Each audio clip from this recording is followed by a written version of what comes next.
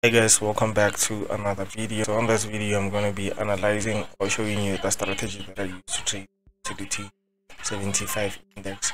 So first of all, you use the higher time frame, of which is the 24-hour on trading implementation, and then the 24-hour is the daily time frame.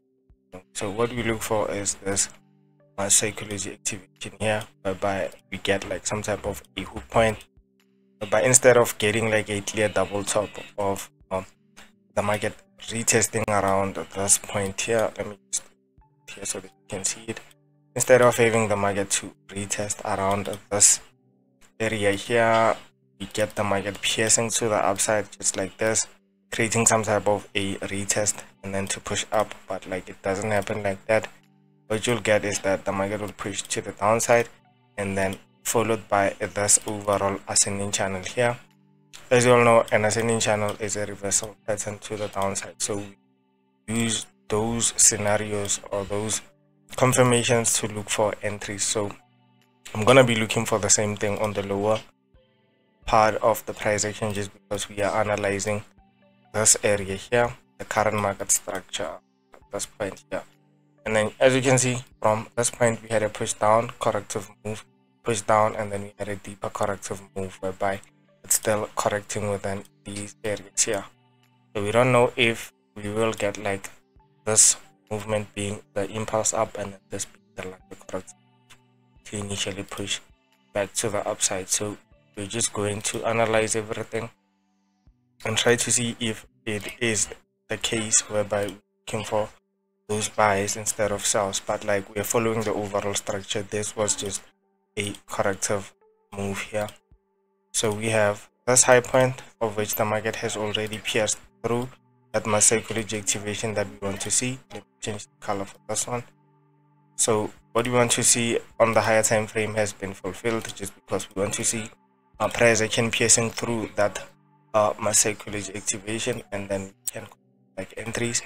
And then the pattern that we are using is an expanding, and we use the multi-touch confirmation whereby we must have 3 touches in a pattern. Let's say we have an expanding like this one, we must have the first touch, the second touch, and then the third touch. That is when we're setting opportunities.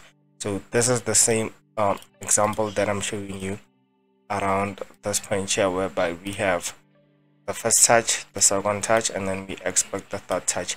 Even though we have like momentum on this candle here, it doesn't change the fact that we are still looking for those selling opportunities on it, is because a lot of things or a lot of confluences show us that we can look for those nice selling opportunities on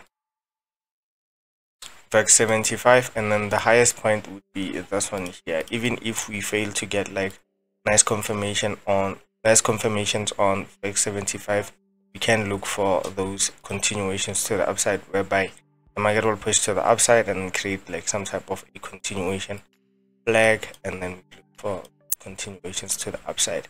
So let's look at the 4-hour time frame. So on the 4-hour time frame, what I'll be doing is that I'll be focusing on this current market structure here. We have a pattern within a pattern, an ascending within an ascending, and then we have 2 touches at the bottom and 2 touches or 3 touches at the top. As you can see, we have this here as being like the inflection point. The market pushed to the upside. This is the first touch, second touch, this is the middle section to push to the upside, give us the third touch before we can look for sales. But like even if we get like some type of an impulsive candlestick at the top of the structure, what we can wait for is that engulfing candlestick on the 1-hour time frame, and then this is the overall 90% here that we can target as our overall first target. And then the third target would be at around this point here, just because like I said, on this expanding we have the first touch, the second touch, and then the third touch can be our overall target on this one, just because those selling opportunities may reach this point and this point here. So this is on the 4-hour time frame.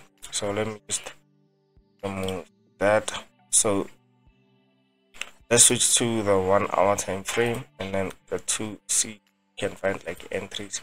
So on the 1-hour time frame, we have that structure point that we talked about, this one here, whereby we got that first touch, second touch, and then we expect the third touch to form up So we had the first touch, second touch here, the first touch, second touch, and then we expect the third touch.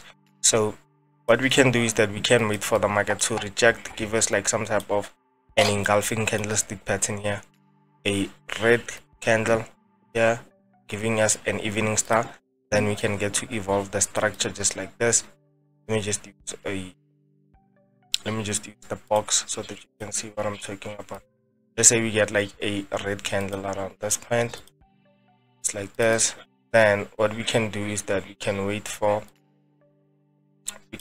the market to give us this type of formation, the evening star, and then we take our sell here, and then our stop loss can be just above. This is a risk entry, and then you can wait for the market to commit. Let's say you get like a clear push down, and then the first tight flag 6 to 8 hours, and that is when you can take your first entry. It's like this, and then you use a tight flag whereby you have 2 equal lows and 2 equal highs, and then the entry would be in this type of formation. Your stop loss is just above that point, and you're targeting the lows for about 7%, and then the overall target would be at around 9% or 10%. So yeah, that is it for today's video.